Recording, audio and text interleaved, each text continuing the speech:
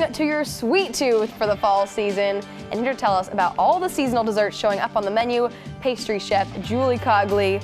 We have so many delicious looking things in front of us, including dirt and worms. Dirt and worms. What kind of inspiration did you have for your fall desserts when you were trying to come up with them? Well, the combination of feeling really, really nostalgic. I mean, we all remember having dirt and worms when we were a kid, chocolate pudding, Cool Whip, gummy worms. Who doesn't hate that? With the upcoming holiday season of Halloween, why not do a little uptake on that and make it a little more adult friendly, but still have that really playful, fun edge to it.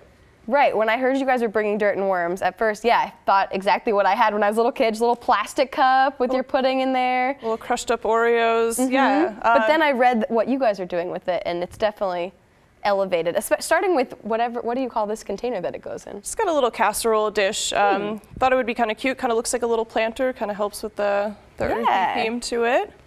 Do we get to actually make one? Absolutely. Oh my gosh. Is this a simple thing to make? Absolutely, it's just building, layers and layers. Starting out, do you want to? Sure. Do you want to go for it? Yeah. What do we do first? Starting out on the bottom, instead of bypassing the Jell-O and the Cool Whip, starting out with the mascarpone cheesecake layer. Ooh.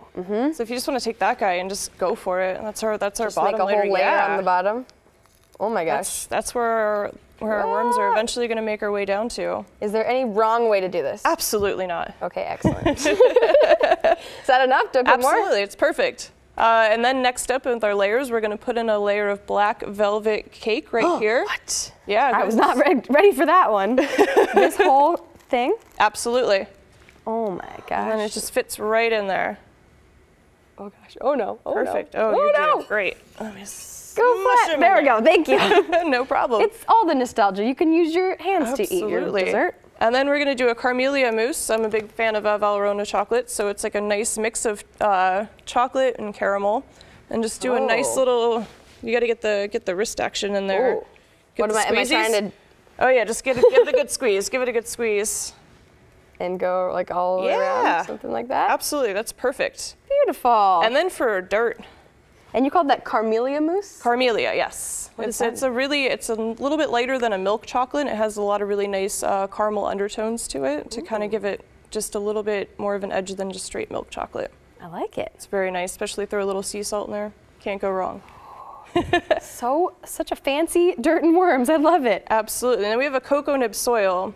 Oh. So it's kind of like that's where your crushed Oreos come into play a little bit, but there's some cocoa nibs in there, which kind of gives it a nice, more earthy chocolate flavor. Just sprinkle it on top. Go crazy. Go crazy. Just need a lot of dirt. All of the dirt. Especially if it's cocoa nibs. Oh my gosh. Do I keep covering? Don't want to see all the go nuts. Carmelia chocolate under there.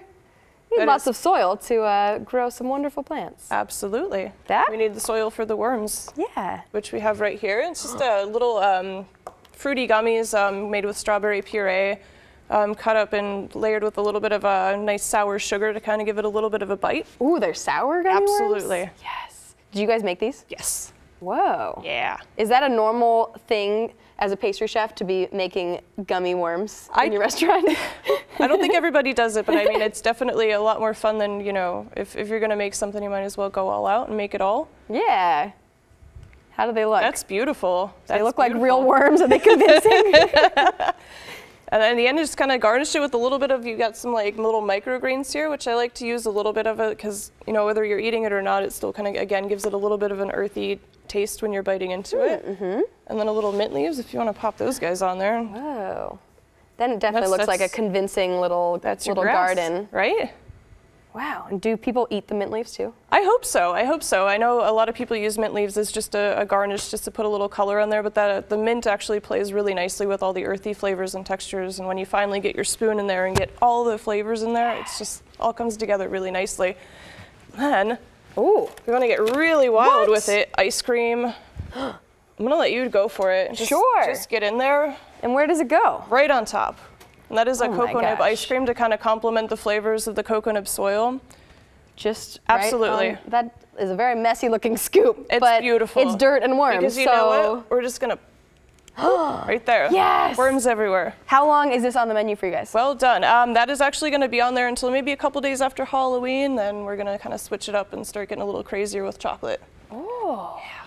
That is amazing. Well, thank you so much. Jackrabbit, again, 830 Southwest 6th Avenue. GoJackrabbit.com. Yes, go Jackrabbit, go. Go eat this. And then, oh my gosh, I'm gonna take a spoon. Can I have a bite? Absolutely. As we toss to commercial break, I'm just trying to get all the dirt and all the, oh my gosh, making a mess. But that's what dirt and worms is all about, right? Gotta get dirty with the dirt and worms. Mm-hmm. Well.